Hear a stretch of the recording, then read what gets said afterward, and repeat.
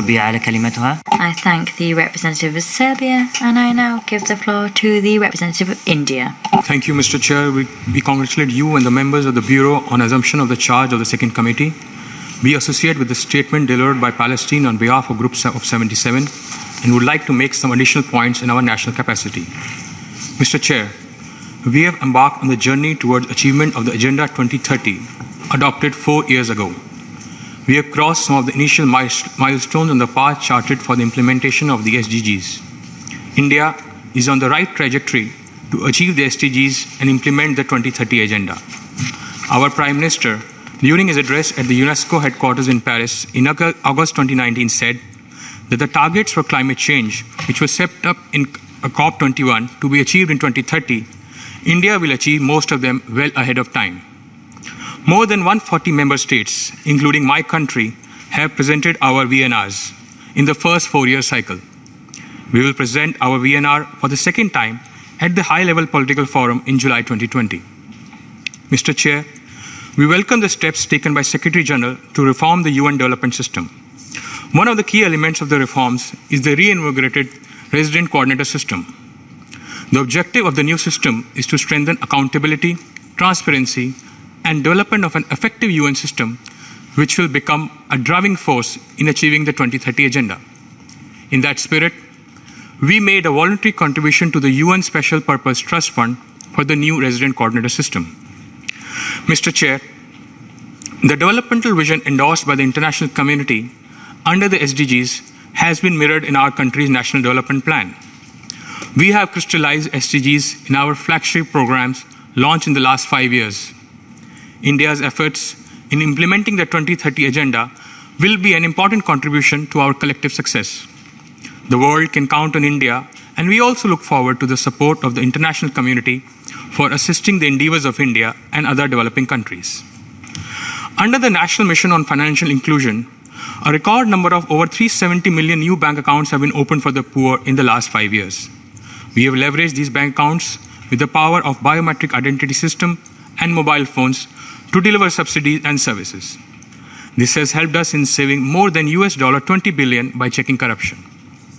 Mr. Chair, the issue of water and sanitation is essential to achieving all the SDGs, particularly those on health, nutrition, sustainable cities, and gender equality.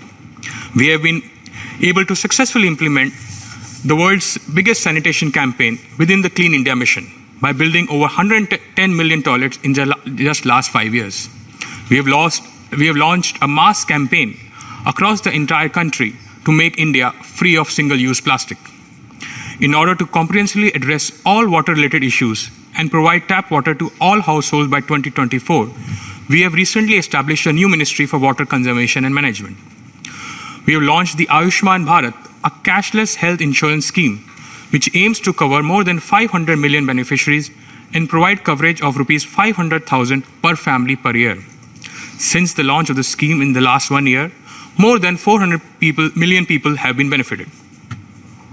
Mr. Chair, India envisions of becoming a leader in renewable energy and has introduced several new initiatives for clean and green energy.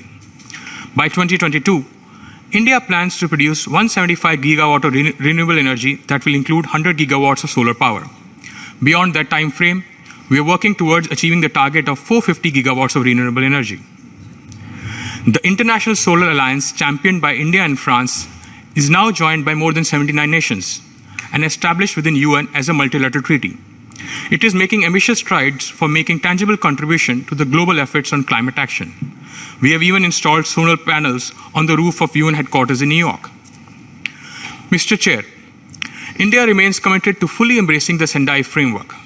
Last month, we launched a coalition for disaster-resilient infrastructure with a supporting secretariat based in Delhi. The coalition will act as a mechanism to assist countries to upgrade their capacities and practices with regard to infrastructure development.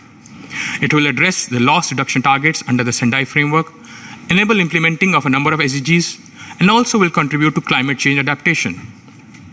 India has taken several steps to implement the United Nations Convention to Combat Desertification. We organized the COP14 of the UNCCD from 2nd to 13th September in New Delhi, which saw adoption of an ambitious Delhi Declaration. At the conference, we decided to increase the total area that would be restored from its land degradation status from the earlier target of 21 million hectares to 26 million hectares between now and 2030. Mr. Chair, research and innovation would be the driving force for the industrial revolution. India has introduced flagship programs such as Startup India and Digital India. Today, India is the world's third largest startup nation. We have cheapest rates of data service in the world. In just last 3 years, the online instant payment transactions have grown from mere 100,000 to 920 million, amounting to rupees 1.2 trillion in August 2019. Mr. Chair, the BAPA Plus 40 conference that took place in Buenos Aires in March 2019 resulted in adoption of an ambitious outcome document on South-South cooperation and its role in implementation of the 2030 agenda. Now, the challenge is to translate those principles into concrete action. Here at the UN, in 2017, India established the India-UN Development Partnership Fund to work with fellow developing countries in the spirit of South-South cooperation by providing support to projects that aim to contribute the achievement of SDGs. A sum of $150 million has been committed for the next decade, focusing on development projects in LLDC, and SIDS. In just about 2 years, the fund has been able to develop 38 projects in 36 partnering countries. 29 projects are already under initiation and implementation stage, with many near completion. Mr. Chair, we wish you all the success in all your endeavors. You can count on the unstinted support of my delegation for the successful conduct of work of this committee in these weeks ahead. I thank you. I thank the representative of India.